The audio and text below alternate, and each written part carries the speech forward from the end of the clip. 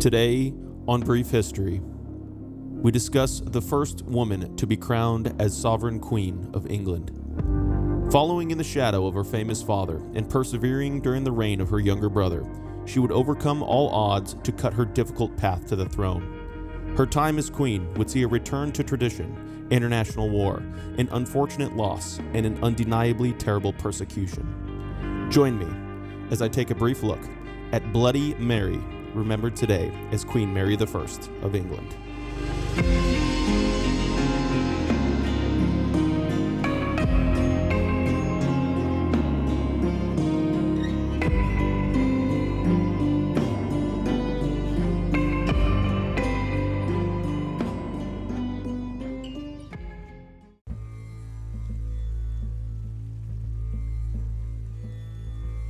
Mary was born on February 18, 1516, at Greenwich Palace in England. She was the daughter of the famous King Henry VIII of England, and her mother was Catherine of Aragon. She would be the only living child between her parents, but would have two half-siblings, which will be discussed shortly. Mary was given her own household from birth, which included women and men, and included several rockers.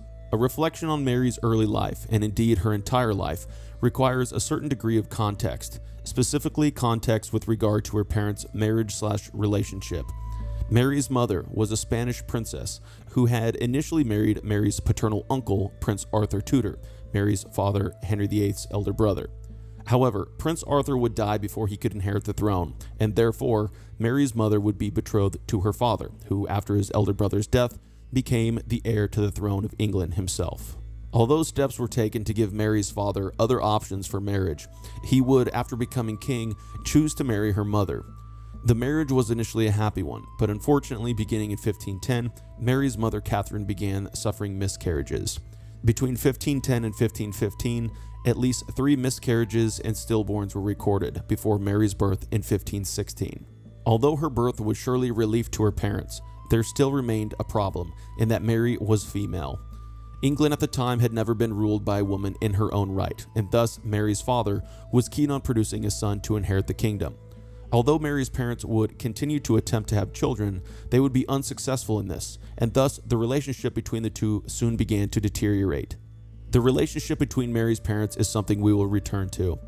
Although the relationship between Mary and her father as she became older would be a negative one, something we will shortly touch on, in her youth, Mary was doted on by her father, who often paraded her around court and referred to her as his token of hope.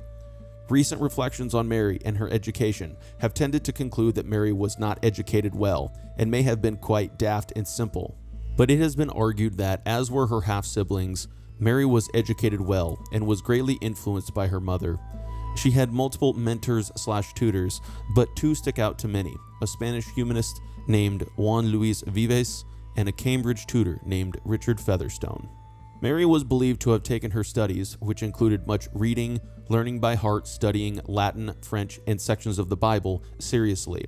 Although information may have been readily available to the young Mary, her intellectual ability or desire to pick up on this information is still disputed, and it should be noted that due to the strict gender roles at that time, a time which had not yet seen a queen rule in her own right, much of her education was geared towards the traditional roles for women, and that she was not pushed towards the typical masculine roles, which included studies that would benefit one as a leader. Vives specifically, even possibly knowing that Mary could become queen one day, was still dedicated to instructing her in the traditional feminine roles of the 16th century, including chastity, piety, and humility. Therefore, many are of the belief that this would have made her unsuitable, in theory, for a leadership role. Although we can never know if Mary was truly simple-minded or unprepared for her future role, it can be argued that she at the very least had access to education and information that few women in that time would have had access to. However, by 1525, Vives' influence began to decline, for reasons we will discuss shortly. Although we know that Mary would be the only child between her parents, up to the age of 9 years old, Mary's parents assumed they would produce a son at some point, and thus Mary was used, as was expected in that time, as a political tool through marriage. In 1518, with the famous Universal Peace Treaty known as the Treaty of London, a provision was put in place that would have saw Mary married to the Dauphin of France, at the time Francis III, eventual Duke of Brittany. However, this was not taken very seriously. When her cousin Charles I of Spain was elected Holy Roman Emperor in 1519, and war was on the horizon once again with France, Mary was betrothed to Charles, who was 16 years her senior. In the meantime, Mary was sent to the Welsh marches, but not designated as the Princess of Wales, which would have confirmed her position as the heir to the throne. Her father was still very aware that England had not ever seen a woman rule in her own right, and that with Mary's betrothal to Emperor Charles, if he were to die, England would become part of the Habsburg Empire.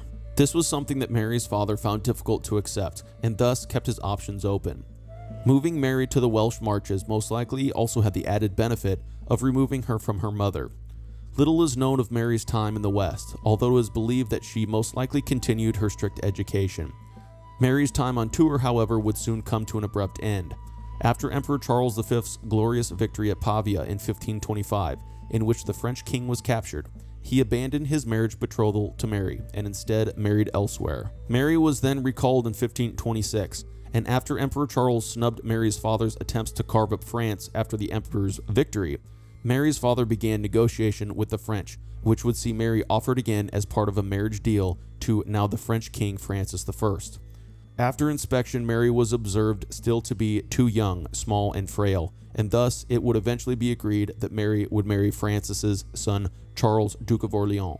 But the same issues existed with the French marriage as did with an imperial marriage, and the thought of England coming under control of a foreign power was not acceptable not only to Mary's father, but to much of the nobility as well. When Mary was around 13 years old in 1529, things took a dramatic and unfortunate turn for her. Her mother now found it impossible to conceive, and Mary's father, being the egotistical and harsh man that he was, unsurprisingly began to find solace in other women, specifically a woman named Anne Boleyn. Mary's childhood had been seemingly normal for an English princess, but now everything was to change, as her father now incredibly began seeking a divorce from her mother.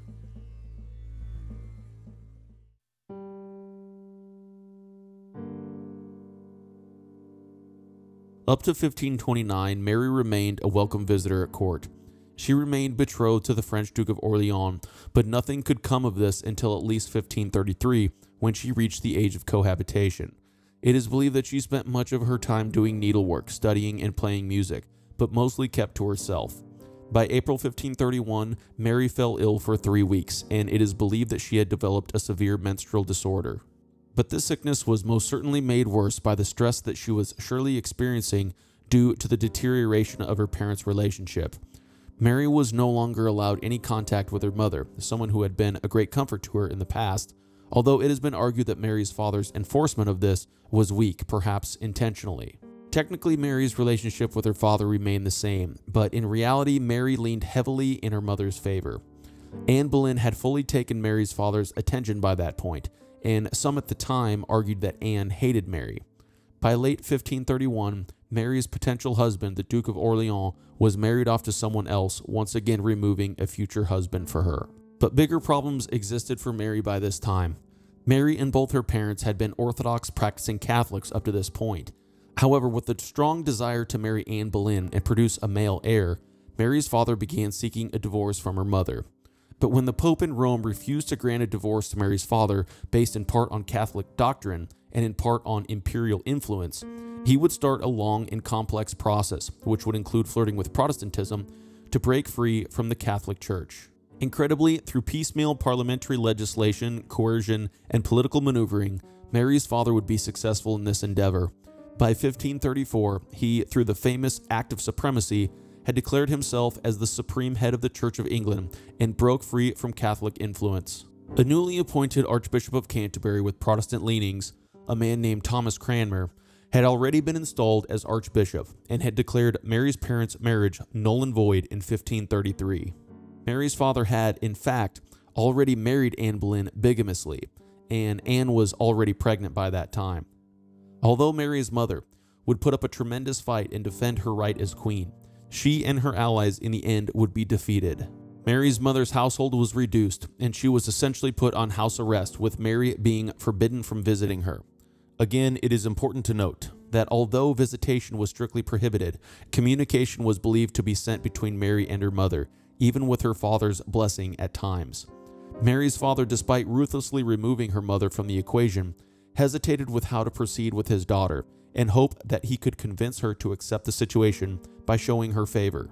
However, by September 1533, when Mary was 21, Anne Boleyn gave birth to Mary's half-sister, a girl named Elizabeth. Thus, it was crucial that Elizabeth be declared legitimate. Mary was demoted from Princess Mary to Lady Mary and declared illegitimate shortly thereafter. Her household was also reduced, but she was still treated relatively generously. However, it is believed that Mary's father had believed that she had submitted to the new arrangement, and the generosity that was being shown to her was contingent upon this. A commission was sent to her, which required her to cease using the title of princess. Not only did Mary refuse this, but sent a strongly worded letter to her father disapproving of the situation. Her father was outraged. Soon her entire establishment was dissolved, and she, along with her servants, were absorbed by her half-sister Elizabeth's establishment. Over the next 2 years, Mary was her own worst enemy. She became extremely difficult and began to demonstrate against her situation via bursts of anger and rage, having to be physically restrained at times. She was particularly hostile, perhaps understandably, towards the new queen, Anne Boleyn, whenever she came to visit Elizabeth. Since an act of succession had been passed in 1534, declaring the children of Anne Boleyn to be heirs, Mary's actions were technically treasonous, but her father put up with this and refused to allow the law to be administered to his ex-wife or daughter. Mary was not treated particularly harshly or brutally, being allowed to exercise, ride, walk, etc., although she surely experienced serious stress, not only due to the new forced arrangements, but also to the afflictions she suffered with regard to her menstrual issues. Mary and her mother were supported by Mary's cousin and former fiancé, Emperor Charles. She did not take this lightly, and was thankful to him for the support he had given them, as Charles was, unsurprisingly, against the English royal divorce and break with Rome. She even went as far as writing to the emperor, and was alleged to have declared that he was her real father, and that she would not marry without his advice first. This was another example of treasonous behavior. By 1535, Mary's mother became seriously ill and died in early 1536. Despite Mary's pleas, her father would not allow her to visit her dying mother, something that devastated the 19-year-old girl. With her mother out of the picture, her father and Anne Boleyn surprisingly became more generous towards her, as they were under the belief that Mary was simply being misled by her mother, and now that her mother was no longer around, she would finally submit and cease her unruly behavior. But this was not to be the case, and she failed to pick up on the positive vibes being sent her way. However, major changes soon were to take place that could, in theory, have helped Mary's position. After the birth of Elizabeth, Anne Boleyn had found it difficult to conceive and had suffered a miscarriage. Mary's father soon found that Anne was becoming a liability, and therefore was easily convinced of her infidelity by her enemies. She was arrested and executed by beheading in 1536. Mary's father quickly remarried to a woman named Jane Seymour, and Elizabeth was quickly bastardized along with Mary. Jane Seymour and her family were, unlike Anne Boleyn, who had reformist tendencies, conservative with regard to religion, and thus possible allies to Mary and her supporters. Mary felt that her cause had been won, and that she would now return to the favor that was once shown to her as a child. But her father had no intention of abandoning the royal supremacy that he had worked towards in the years prior, and it soon became clear that if Mary was to be restored to favor, it would be on his terms, and not because her legitimacy had been restored. Her father's position with regard to her reinstatement and return to favor remained the same as it was before: accept the royal supremacy and accept her own illegitimacy, but there was no chance of her being deemed as legitimate again. Mary attempted to write to her father and generally accept some of her offenses, but this sidestepping and reservation did not have the effect she hoped. Her father did not reply, and instead, a set of articles of submission were drawn up to be presented to her where no reservations could be implied. When a commission arrived and demanded that Mary repudiate the Pope, aka the Bishop of Rome as he was referred to in England, accept the royal supremacy and the nullity of her parents' marriage, she refused. She was now publicly guilty of treason on 2 counts, and her father was counseled to take legal action against her. This time, whether it was true or not, Mary was convinced that her father would take action against her and feared that she would be executed. It is said that for days Mary suffered greatly from stress-related symptoms, including insomnia. Finally, after execution was allegedly threatened, she submitted.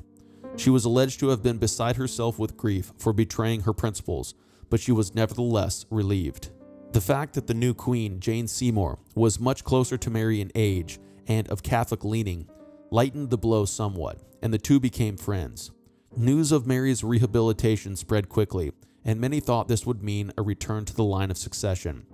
But other than her rehabilitation being slowly put into place, nothing much else happened. Soon her new establishment was in place, and there were renewed talks of marriage with the Portuguese and French. Although, as we will see, Mary would attempt to undo much of what her father had done in the years past, it appeared that by August of 1536, Mary had fully and genuinely converted to her father's point of view. She began referring to Elizabeth as her sister, something she had refused to do in the past and would find it difficult to do in the future. She spent Christmas at court with her father and Queen Jane in what is believed to be a peaceful time for her. By 1537, however, Queen Jane Seymour was pregnant, and unfortunately, the birth was a difficult one. She gave birth to Mary's half-brother, a boy christened Edward, to which Mary stood as godmother. But shortly thereafter, Jane died of complications. Mary's father was to marry 3 more times in the coming years. The first marriage was a disastrous one to Anne of Cleves, whom he swore off after their first night together and soon divorced. Although Mary was said to have treated Anne kindly later in life, not much is to be said of their relationship. The next marriage was to the unfortunate Catherine Howard in 1540. Mary was said to have been of a different temperament than Catherine and did not particularly get on well with her, being so close in age. Catherine Howard would be executed after adulterous accusations were proved to be true. She was also executed by beheading. In 1543, Henry married for the final time to a woman named Catherine Parr. Mary and Catherine were said to have had a positive relationship even before Catherine was in consideration to be Mary's father's next wife, despite Catherine's Protestant leanings. The Act of Supremacy and the break with the Catholic Church left the door open for discussions with regard to religion in England. Protestantism had been spreading for some time, and there were still disagreements over this in England. However, with the passing of the Act of 6 Articles, the conservative Catholics in England seemingly scored a major victory, as much of the traditional/Catholic ways were to be maintained and observed. Despite this, Henry grew disillusioned with his Catholic counselors as he aged, and it has been argued moved ever closer to Protestantism. Mary's faith with regard to this issue had always been considered conventional and within the parameters of the law. This is something that will come up again soon in Mary's story. Mary's half-brother, Prince Edward, the son of Jane Seymour, obviously as a legitimate male son, became heir to the Kingdom of England, and with the Act of Succession in 1536, Elizabeth was bastardized, as discussed previously. But in 1544, Mary's father made adjustments to the succession in case Edward was to die childless. The Act of Succession of 1544 declared that if Edward was not to produce any children, that Mary would then inherit the throne, followed by Elizabeth if Mary were to not produce any children. In the event that none of his children produced heirs, the crown would fall to his younger sister Mary Brandon's lineage. It should be noted, however, that neither Mary nor Elizabeth were legitimated, despite them being acknowledged in the succession. In 1547, Mary's father died, and thus the 31-year-old Mary was second in line to succession behind her 9-year-old half-brother. It was time for a new incredible chapter in Mary's life.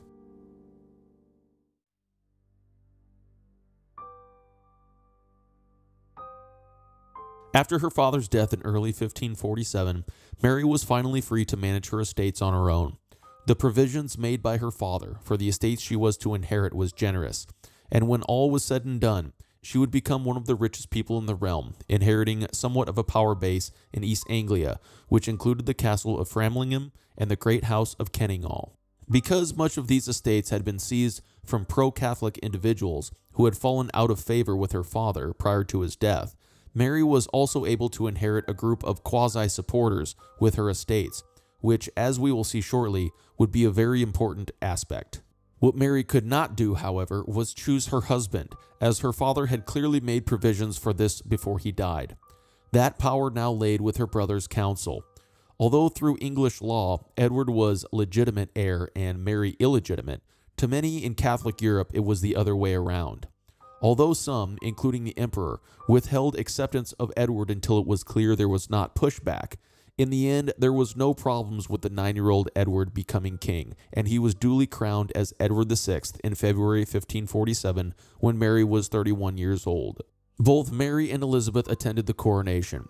Of course, Edward was too young to immediately take control, and thus government needed to be ran by a group of counselors set up by Mary's father. One of the men who would play a major part in Edward's kingship was his maternal uncle, Edward Seymour, who was made Duke of Somerset, as well as the Archbishop of Canterbury, Thomas Cranmer, who was the man who had declared Mary's parents' marriage null and void. As we will see, Mary will find herself in serious turmoil when her brother became king, as her brother and his counselors were of the Protestant belief and soon began implementing serious religious change in England. Many heretical books and ideas began being allowed in the kingdom, despite the pushback from some of the more conservative bishops, specifically a man named Stephen Gardiner, Bishop of Winchester. Gardiner pointed out that the changes that were being seen were in direct conflict with the Act of 6 Articles that had been passed during Mary's father's reign, and Mary was inclined to agree. It is important to note, however, that the arguments against what was happening at this point were not in the pursuit of a restoration of papal authority, but instead were on the ground of adhering to Mary's father's settlement with regard to the church. The heretical ideas and books were nevertheless allowed by the protector, Edward Seymour, but the changes that England were to see with regard to faith were mainly orchestrated by Archbishop Cranmer, someone who was committed to religious Protestant change in England. Much of the rituals and processes of Catholic Mass were forbidden and replaced by Protestant services, all of which was implemented throughout the realm with the Books of Common Prayer and Acts of Uniformity in 1549 and 1552. A rebellion would arise from this, known as the Prayer Book Rebellion, and this rebellion, along with another rebellion known as Kett's Rebellion, would lead to King Edward's uncle, the Protector, Edward Seymour, being deposed and effectively replaced by his rival, the at the time Earl of Warwick, John Dudley, eventual Duke of Northumberland. Nevertheless, the rebellions were crushed, and the religious changes remained in place. Mary had, as we discussed previously, remained a practicing Catholic despite the religious changes that had been taking place under her father's rule. Due to the fact that her father existed in a kind of middle ground between Catholics and Protestants and had remained dedicated to many of the practices of the old faith, Mary's piety, as we've already touched on, had been previously considered quite normal and accepted. However, with the new changes that were now being implemented and required by law, what Mary was doing was technically illegal. Bishop Gardiner, for his pushback and refusals in such matters, would end up in prison for his actions, but Mary returned to her old victim state of mind and refused to submit to these changes or compromise. She insisted that she follow her conscience and be able to continue to observe Catholic Mass as she did when her father had lived. Her brother's counselors became increasingly irritated by her conservative and stubborn attitude, as Mary was using her conscience as a basis to determine which laws she would abide by and which ones she would not. They wrote to her, advising her to be obedient, but again she remained obstinate. She did, however, have the benefit of her cousin, Emperor Charles, as an ally in the matter. Charles leveraged his position in order to guarantee that Mary was able to continue religiously as she had done in the past. In the end, an agreement was reached where Mary was able to observe Mass privately in her chamber with a few servants until her brother came of age and could take control of the situation himself. With the replacement of Edward's uncle, Edward Seymour, by John Dudley, Duke of Northumberland, a man far less open to compromise, discussions began to be had about smuggling Mary out of the country. An attempt was made, but when the imperial plotters reached Mary, they found her in a state of chaos, attempting to pack all sorts of possessions for her journey to the continent. She protested that she would not be ready for 2 days, despite the imperial allies attempting to convince her that the possessions were unnecessary. The plotters were forced to withdraw, with the intention of trying a couple weeks later, but nothing materialized. Mary and her household began to be prodded and harassed, with some of her chaplains being indicted for saying Mass, although it should be noted that she often provoked Edward and his council by opening her Mass to everyone against the terms of the compromise. The Duke of Northumberland, as we just touched on, was clearly starting to show that he was less willing to compromise with Mary than the Protector had been, but this is due in part to the fact that Edward himself was growing in personality and spirit.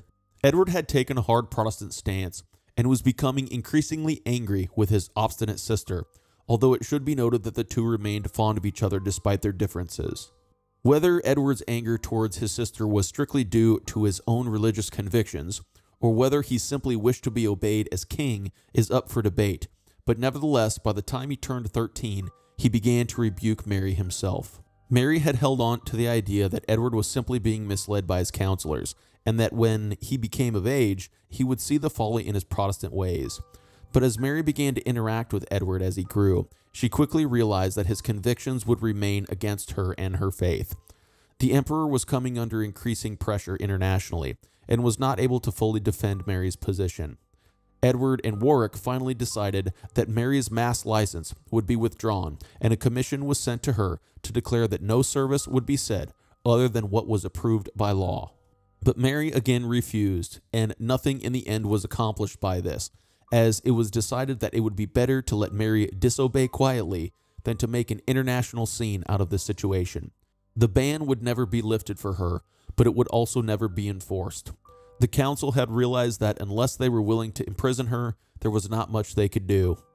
Mary was received honorably in June 1552 at court, and this was around the time that the Second Prayer Book was implemented. But a change in principle happened around this time for Mary. She seems to have abandoned her arguments toward adhering to her father's church, and moved on to arguing for restoring England to Catholic obedience, something that will come up again shortly.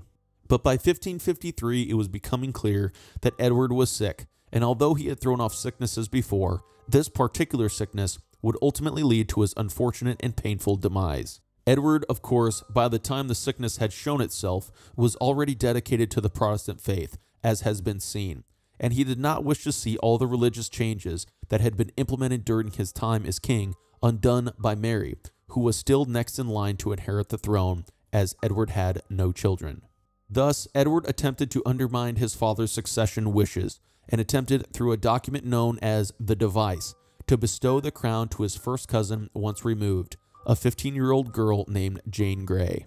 The device was thought to have been started prior to Edward's sickness, but after it became clear that he would not survive, this became the main focus of the regime.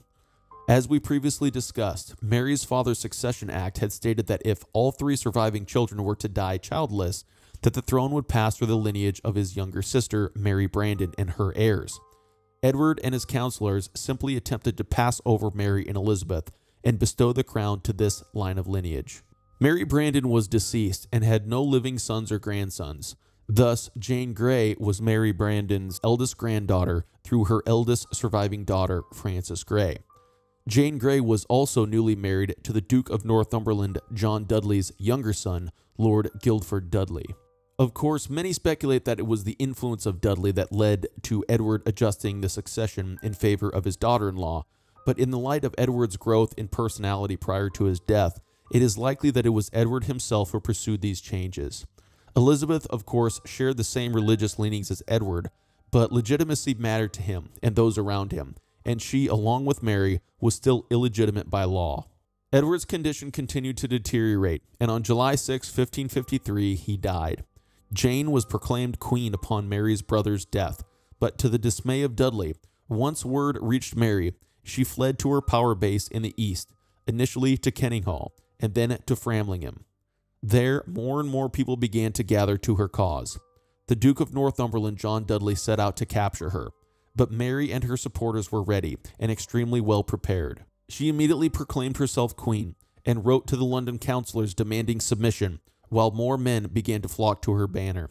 Incredibly, the man who had been a staunch supporter in her in the years prior, Emperor Charles, now refused to let his ambassadors act in Mary's interests. Instead, he ordered his men to lay in wait, to watch what happened, and to do business with whoever prevailed, either Northumberland, i.e. Jane Grey, or Mary. Even if Mary appealed to them, they must remain neutral unless Mary was clearly triumphant. But Mary continued to gather support, although sometimes the rate at which she gathered support and the enthusiasm of her supporters is often exaggerated. Of course, some of Mary's support was due to her being Catholic, and surely some saw her as a person who would restore the Catholic faith in England. However, those gathering in her name were not all necessarily there solely due to this, as many in the realm simply distrusted the Duke of Northumberland, or more importantly, wished to see the will of Mary's father honored. Soon, Dudley, who was on campaign to capture Mary, found that support for Jane had collapsed in London, and that the councillors had proclaimed Mary queen in his absence once word of her strength reached them. Jane and her supporters, along with Northumberland, simply waited to see what would happen after news of what was transpiring reached them. In hindsight, this was an unwise decision on both of their parts. Dudley would be executed for his role in the attempted sidestepping of the succession, and reverted to Catholicism prior to his execution. It was convenient for Mary to put the blame on Dudley, as he was already unpopular, and this also had the added benefit of taking the blame away from her brother, although it is most likely true that he played a major role in the succession dispute. Jane Grey's fate will be discussed shortly. By July, Mary was officially the Queen of England, and not a drop of blood had been spilled to attain her crown. This was a momentous event, as it clearly showed that statutory law held precedence in the mind of the people over the wishes of the monarch. Mary's stressful proclamation may have been bloodless, but her story was far from over, and unfortunately for Mary and many in the realm of England, the future would be dark and infamously bloody.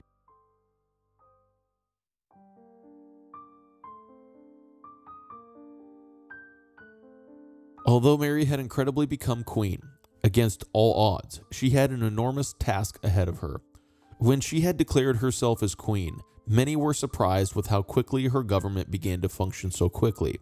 Part of the reason for this was due to the fact that she put together a council to continue government as usual.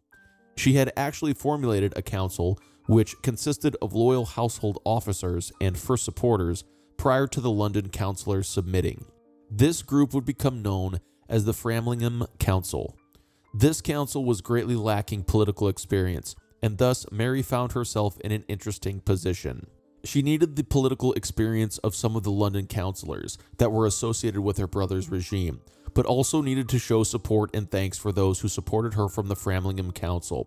She decided that she would pardon many of the London councillors and reinstate them, and mix them with the Framlingham Council to form her ultimate governing body. This in the end would become a problem, as the two groups remained split in practice, with the Framlingham Council seeing the London councillors as heretics for accepting the religious changes of the previous reign, and the London councillors seeing the Framlingham Council as fools and with no experience or knowledge necessary for their new roles. Nevertheless, in early August 1553, Mary, with her supporters in tow, traveled to London from the east, where the guilty councillors were duly pardoned. She was joined by her sister Elizabeth north of the city in a quasi-show of support, although it should be noted that the two half-sisters, as evidenced previously, never truly got along, something that will continue to be a theme throughout the rest of Mary's story. One of Mary's first actions upon entering London was to free the bishops that had been imprisoned by her brother's regime. This obviously included the conservative Bishop of Winchester, Stephen Gardiner, who had, as discussed previously, been imprisoned for rejecting the Protestant changes that had been implemented during Edward VI's reign. Bishop Gardiner would be made Chancellor and would become an important influence on Mary as Queen. In addition to freeing allies, decisions needed to be made with what to do with the losers of the previous reign. As we have already seen, Dudley was duly executed after reverting to Catholicism. Dudley's son and Jane Grey were convicted and held in the Tower. Additionally, leading Protestant bishops were imprisoned for the time being, including Archbishop Cranmer. On October 1st, 1553, Mary was crowned at Westminster Abbey as Queen Mary I of England. Typically, the Archbishop of Canterbury would perform such coronations, but due to the fact that the Archbishop of Canterbury at the time was the imprisoned and Protestant Thomas Cranmer, Bishop Gardiner performed the ceremony. A dispensation was attained in order to have Mary crowned as a Catholic ruler and to celebrate Mass at the coronation. Many knew that Mary was opposed to the religious changes that had been implemented by her half-brother, and although Mary initially took a stance publicly of perceived neutrality, it soon became clear that she intended to make drastic changes with regards to religion.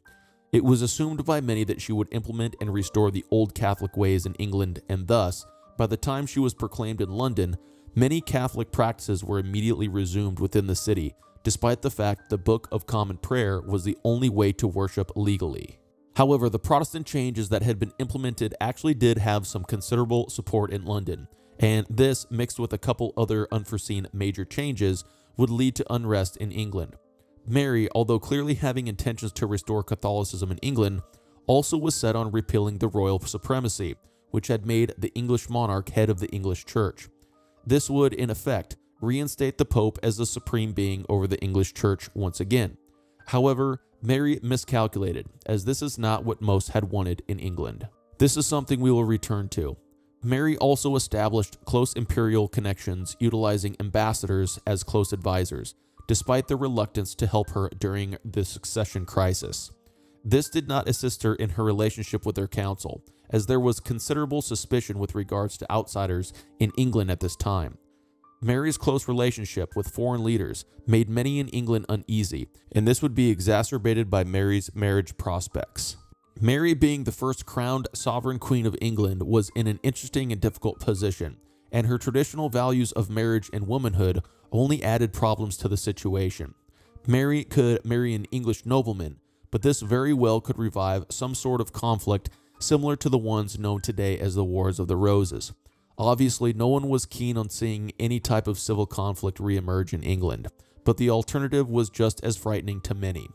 The idea of Mary marrying a foreign spouse had its own potential consequences, mainly that the lines of leadership and control were not clearly drawn.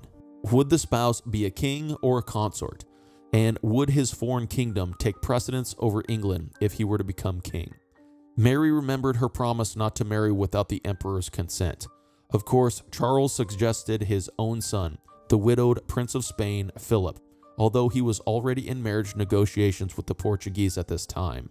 But soon it became apparent that Mary desired to marry Philip and Philip only. Philip, for his part, declared his availability, and negotiations began. Philip was a potentially good candidate, as he was clearly of royal lineage, represented a potential alliance with the powerful Habsburgs, and above all was Catholic. However, he spoke no English and would be hard-pressed to devote much of his time to England due to his other responsibilities. Nevertheless, in October, Mary accepted the emperor's proposal without consulting or informing her council. Mary's marriage will be discussed at length throughout the rest of her story. Parliament met and reinstated Mary's parents' marriage, eliminating her illegitimacy. They also repealed many of the religious reforms that were implemented during Mary's brother's reign, including the Acts of Uniformity and Prayer Book, which was made illegal. They also petitioned her to marry within the realm, not knowing that she had already come to an agreement with the emperor. When word leaked of the Spanish marriage, problems immediately began to form. Many in England were opposed to the marriage discussions, especially some of the members of the Commons, who began to meet secretly to prevent the marriage from taking place. There were also alleged discussions with regard to possibly deposing Mary in favor of her half-sister Elizabeth, although in the end the abandonment of the Spanish marriage was the main focus. It was well known, however, that selling the Spanish marriage to the people would be a difficult task, but Mary was set in her ways. Propaganda began to be spread, warning of the dangers of returning to the Catholic fray, and also on the Black Legend, as it is referred to today, of Spanish cruelty. People were warned that they could expect a sort of Spanish Inquisition if Mary was allowed to marry Philip. By early 1554, the secret discussions soon turned to rebellion, which erupted in Kent and was led by a man named Sir Thomas Wyatt. Wyatt's rebellion, as it is known today, was soon crushed, but not before Wyatt and his rebels were able to reach London, and not before Mary herself gave a rousing speech at the London Guildhall. Wyatt, along with many other rebels, was executed as a traitor. Additionally, Lady Jane Grey and her husband, the son of the executed Duke of Northumberland, were executed as a result of the rebellion, as Jane's father had been one of the conspirators. Elizabeth was also suspected of conspiring. She was arrested and interrogated, but refused to admit any connection to the rebellion. Although suspected by many, she was never fully implicated in the plot and was spared by her sister, who refused to take action against her without irrefutable evidence. At this point, an important individual must be discussed. This man was an Englishman and had, in the decades prior, caused problems for Mary's father. He was of Yorkist descent, a grandson of George, Duke of Clarence, brother to the two Yorkist kings Edward IV and Richard III. This man had openly opposed the royal supremacy in England and remained steadfast in his dedication to the Pope in Rome. He survived the purging of Yorkist blood by Mary's father by exiling on the continent and had been made a cardinal in 1536. He had been appointed by a previous pope to potentially support a rebellion against Mary's father, known as the Pilgrimage of Grace, but had been unsuccessful in this. Nevertheless, after being attainted by Parliament, he remained as a thorn in the side of Mary's father. This man's name was Reginald Pole, and he was appointed by Pope Julius III as papal legate to sort out the religious issues in England. However, an interesting scenario presented itself in England. As has already been discussed, the thought of a foreign king in England was quite concerning to many in itself. But the Pope and Rome were equally considered as foreign by many in this regard, and not only by Protestants. If Philip was allowed to marry Mary first, before the Catholic Restoration was implemented, it could have the appearance of a foreign king coming into England to re-implement the foreign pope as head of the English Church, which would have had a detrimental effect on the English church and clergy. Many, specifically Bishop Gardiner, were aware of this and were keen to begin implementing the Catholic Restoration prior to Philip marrying the Queen. On the other hand, the most serious issue with the Catholic Restoration was the issue of ecclesiastical lands, which had been seized by Mary's father and brother with the dissolution of the monasteries. The Pope and individuals such as Reginald Pole would surely expect that this land should be reconfiscated from the laymen and returned to the churchmen, which had the potential to make for serious unrest in England. Many laymen, regardless of their religious beliefs, felt that they had earned the lands and had paid fair market price for them, and thus were not eager to relinquish these back to the church. Emperor Charles and the imperialists, for their part, wanted to prevent this from Mary's protection, but they also wished to see the marriage take place prior to the Catholic Restoration beginning. Thus, Charles actively prevented Reginald Pole from returning to England.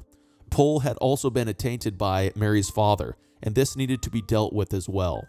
Thus, once the Second Parliament met, Bishop Gardiner attempted to resolve the issues with regard to the royal supremacy. The bill that was presented passed the Commons, but failed in the House of Lords, as some were sympathetic to the emperor, and some were most likely concerned on losing their rights to property they had acquired. After the bill was rejected, Mary was outraged, and the topic remained unresolved. Philip soon finally set sail for England, landing in July 1554 at Southampton. Mary and Philip finally met one another and were married by Bishop Gardiner on July 25, 1554, shortly thereafter at Winchester Cathedral. Emperor Charles, as a wedding gift, made Philip king of Naples, Sicily, and Jerusalem, making Philip now equal in status to his bride. A new type of quasi-dual monarchy was now to be tested throughout the kingdom.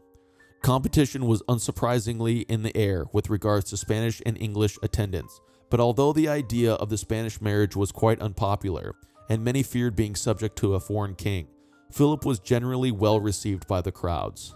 The fact that Mary could now produce an heir, and the idea that a man was now in a position to handle some of the governmental issues put many at ease. Although Philip would never be crowned, something that he eventually would take serious issue with, he began to take an active role in government immediately, despite the limitations laid out in the marriage treaty. A new future was laying in wait for Mary and England, but unfortunately for both, this future would be less than ideal.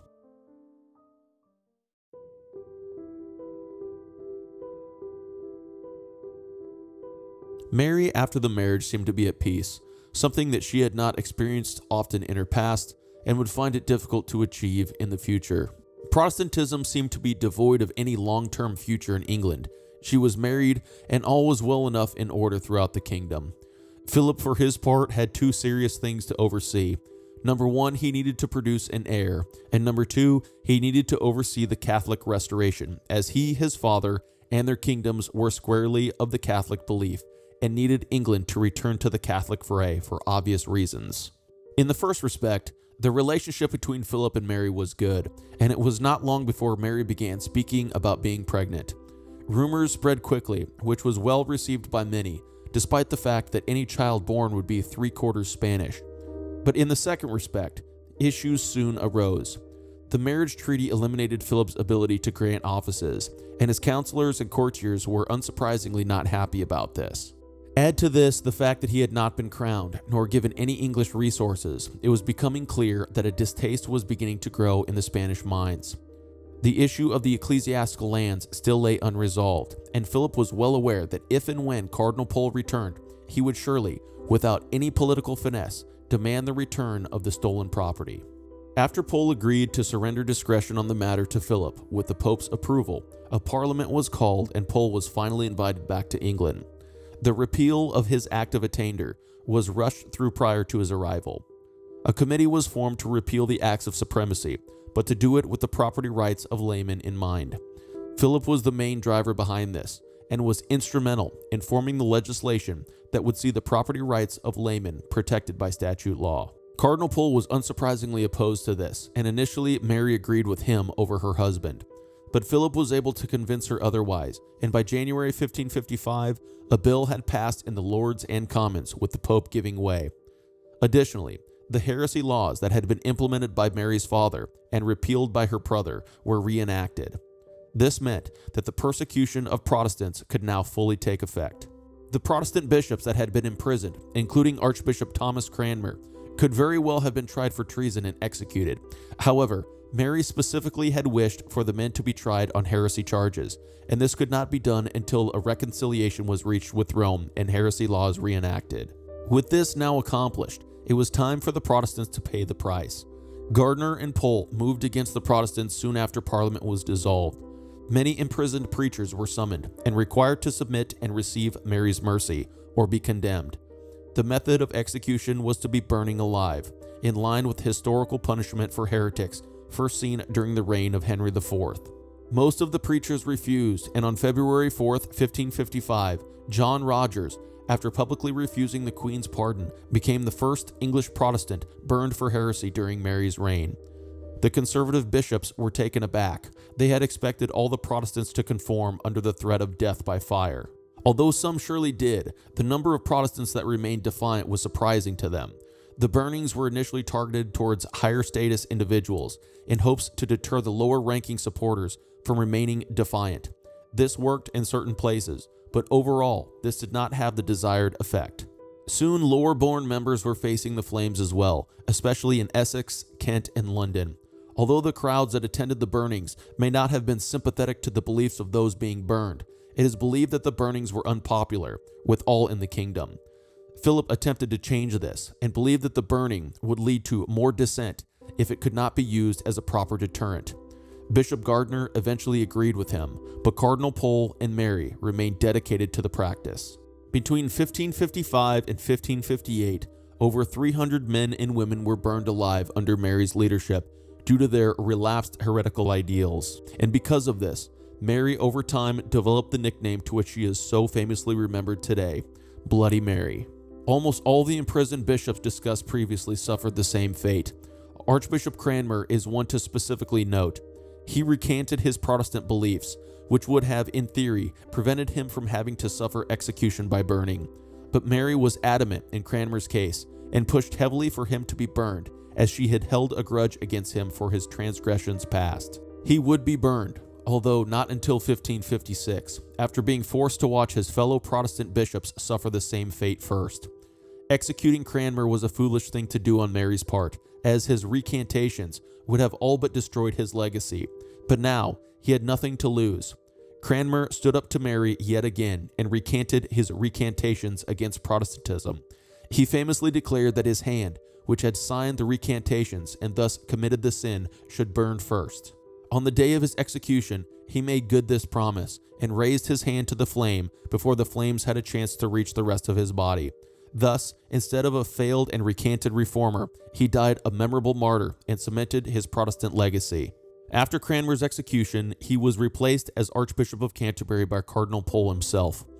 It seemed as though Mary, despite her limitations, was proving to be reasonably strong and brutal in her position, but soon this was all to change dramatically.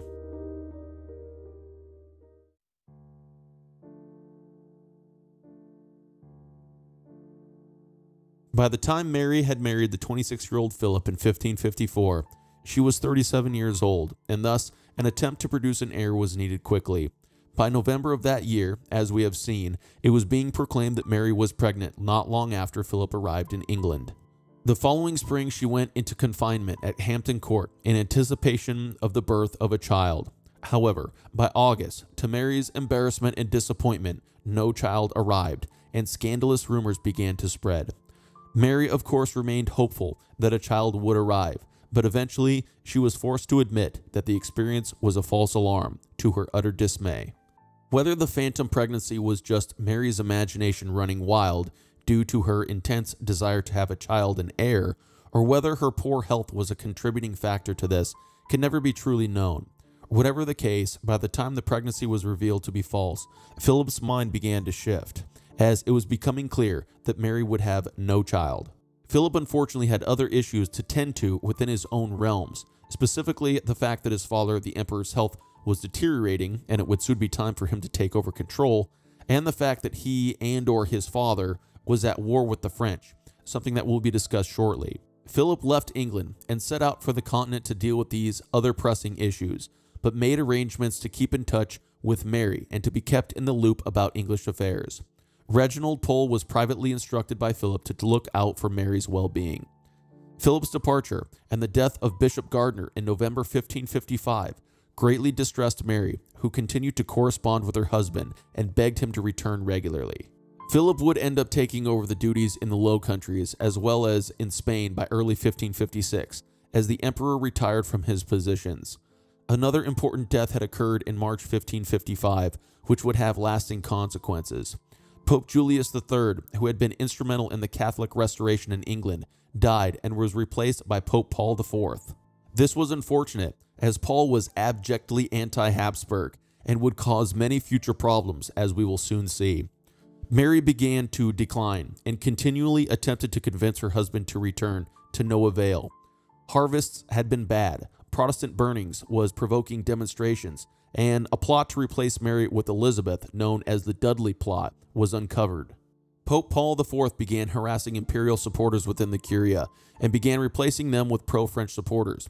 Cardinal Pole was no longer able to exercise his role as papal mediator due to him becoming Archbishop of Canterbury. However, the most glaring issue that many were focused on in the council was that Philip would certainly attempt to bring England into the war with France.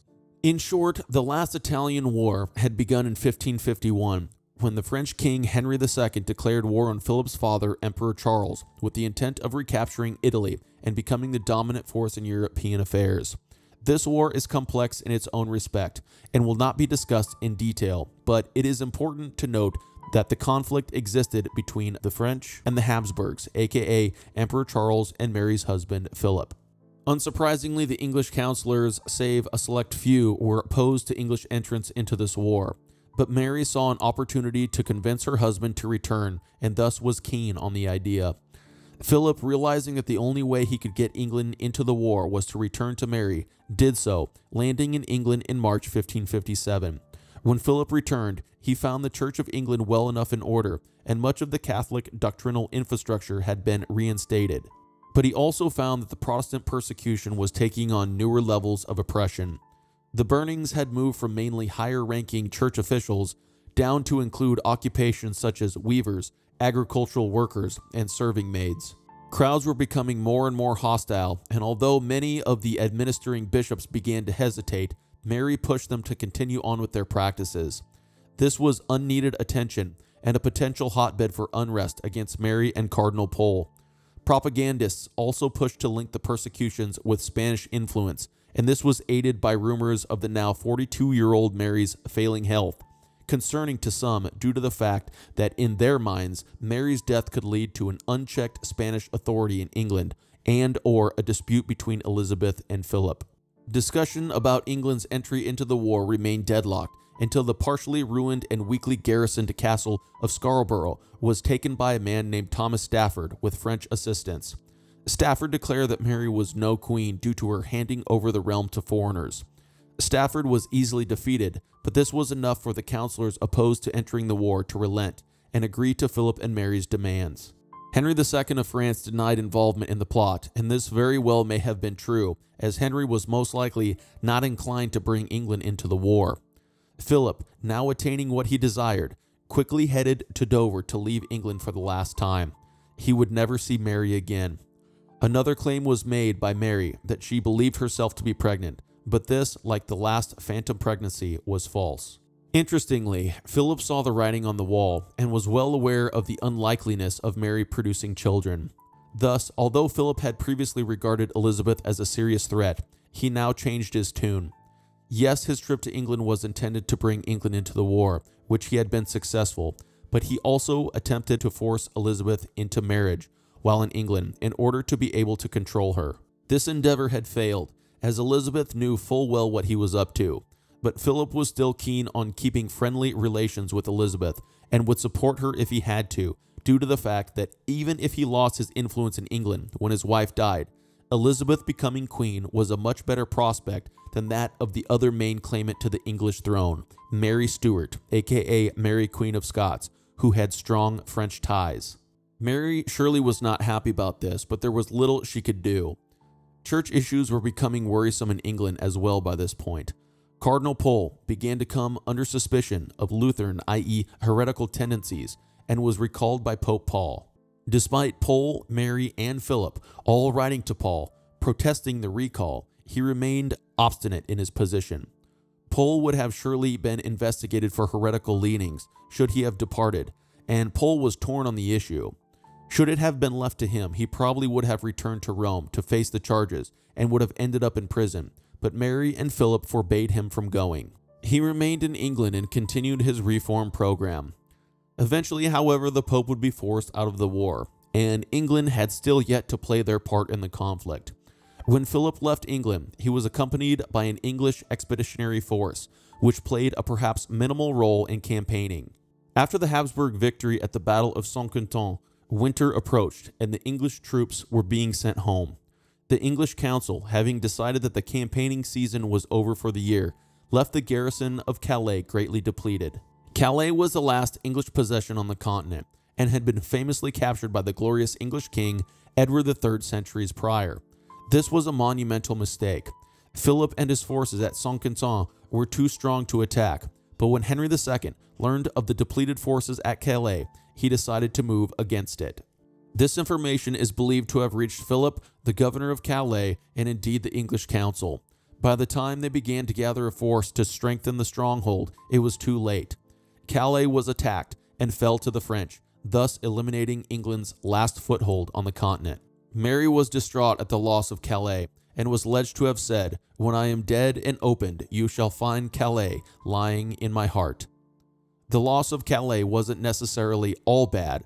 It was extremely expensive to maintain, but on a moral level, the loss was devastating to many. Philip was quickly blamed for the debacle, although the depletion of the garrison fell to the council's money-saving interests. It was also believed that the garrison had been sold out by heretics, and, unsurprisingly, led to further religious persecution of Protestants. Things had taken a dramatic and unfortunate turn for the worse for Mary, but soon another issue would come to the forefront: her failing health.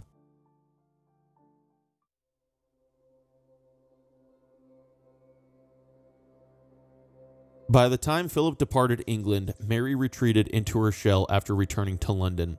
The woman who had once taken great joy in gambling, hunting, and hawking could now not be bothered by such things. She could have been in depression, or could have been in declining health before anyone noticed, but she was clearly different after Philip had left a second time. The war effort was ran by her council, and it seemed that she was inclined to let the machine that she had built do its job. Her second phantom pregnancy and elevation of Protestant burnings of 6 or 7 people at a time has led some to believe that she was losing touch with reality. She slept badly and was becoming ever weaker. The prospect of having a child was clearly gone, and her bitterness grew as she was forced to come to terms with this uncomfortable situation. But as she became acutely aware of the harsh reality that presented itself, that is, that she would remain childless, she realized that something had to be done for the future. Mary offered to put the succession issue to Parliament, perhaps in an attempt to repeal her father's Succession Act in which Elizabeth was heir. Mary had remained hostile towards her half-sister and had always looked at her as illegitimate. Philip attempted in the spring of 1558 again to marry Elizabeth off, but again failed as Elizabeth expressed no desire to marry at all. But she did show gratitude for Philip's support and showed a willingness to continue carrying on a positive relationship with the Spanish and imperial leader after she became queen. With Philip's recognition and support in England, Elizabeth now became the focus of the future, and there was not much Mary could do about it. Of course, Elizabeth remained of the Protestant belief, and thus Mary faced the same prospects that her brother did years prior, that all the religious change that had been implemented by her would be undone with the coming of her sibling to the throne. By May 1558, Mary was extremely sick. She was able to throw off her sickness, but by late September, she was ill again. Many begged Philip to return to England to assist his sick wife, but he had by that time cut his losses in England and refused. He had already accepted Elizabeth as the heir. It was not until October that Mary finally adjusted her will to acknowledge that it was unlikely that she would produce children, and finally acknowledged Elizabeth as heir, although she intentionally did not refer to Elizabeth by name. A few days later, she sent a message to Elizabeth, confirming her right to the throne. Mary continued to grow weaker until on November 17, 1558, the 42-year-old Queen Mary I of England slipped into a coma and died surrounded by her loyal associates. The religious persecution of Protestants came to an immediate halt. Interestingly, Cardinal Pole, a prime mover of said religious persecutions and a main architect of the Catholic Restoration, died the same day as his queen and would not have to face the consequences that he would have surely faced under Elizabeth, who was proclaimed queen the same morning Mary died. Mary's body laid in state for around a month before being moved to Westminster Abbey. She was buried on December 14th in her grandfather Henry VII chapel. Elizabeth eventually would be laid to rest next to her sister upon her death, and both of these tombs can be seen at Westminster Abbey to this day. The reign of Mary I is no doubt a reign that should be looked upon with reservation and contemplation. From her youth, Mary seemingly lived an overall stressful and difficult life, with her parents' divorce, her medical ailments, the intimidation and forced acknowledgement of her illegitimacy, and the difficult relationship with her father. As she grew, things appear to have continued somewhat along these lines, as she was harassed by her brother and his counselors, forced into celibacy, and was nearly deprived of her legal right to the crown. Even after Mary became queen, the unfortunate events and stressors continued to arise, with phantom pregnancies, rebellion and plots, and pushback to her Spanish marriage, all of which took place under the shadow of her being the first true queen of England in her own right. Her reputation has suffered throughout the centuries, and given many of her actions, this criticism is perhaps at least in part well-founded and deserved. A certain degree of responsibility certainly deserves to be placed at her feet for the persecution of the Protestants in England and for some of the poor choices she made as queen, perhaps even the loss of Calais. But in modern times, it has been argued that the idea that she was an undereducated fool whose religious convictions and traditional ideas of womanhood prevented her from exercising proper power as a monarch has been exaggerated. Of course, some of this argued exaggeration can be attributed to the fact that Mary's failures were surely highlighted by the propaganda of her successor, nemesis and half-sister Elizabeth, and since Elizabeth did well during her time as queen, it is not surprising that Mary's negative reputation has stuck over the centuries. But we must remember that Elizabeth had the benefit of becoming queen at a much younger age, and with Mary's difficulties in mind. She also lived a considerably longer life than her elder sister did, and this allowed her more time to succeed in the role of queen. Many forget that Mary was only queen for 5 years, a very short time frame for any leader of any nation at any time in history to attempt to successfully accomplish anything. If she had been younger when she had become queen, or had lived longer, would she be remembered differently than she is today? This we can never know, but the harsh reality remains in that Mary was a failure as a queen. The Catholic Restoration that she so seriously pursued would eventually be undone, and the unpopular and heinous persecutions arguably did more damage to her cause than helped it, as did her choice in a Spanish marriage. However, perhaps an aspect of Mary's life that should not be overlooked is the fact that, despite the utter disdain she felt for her sister, and despite the fact that she knew that all she had worked for would most likely be undone, she swallowed the bitter pill of acknowledging Elizabeth as heir, and thus did her part to secure a peaceful and bloodless succession upon her death. Unfortunately, no matter how many times Mary's life may be re-evaluated, and no matter the arguments that may arise today or in the future, attempting to defend her or bring to light her actions in some positive way, Mary will forever be remembered for the horrible happenings that took place under her watch. For this, she will most likely forever remain, whether right or wrong, as England's first queen, Bloody Mary.